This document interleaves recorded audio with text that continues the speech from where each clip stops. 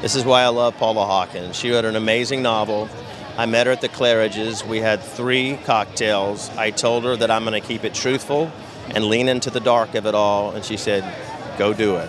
And that was it.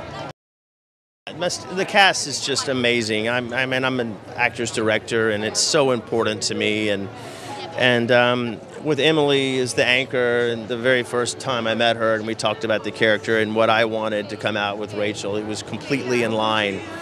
And the very first day of filming, I knew we had something special.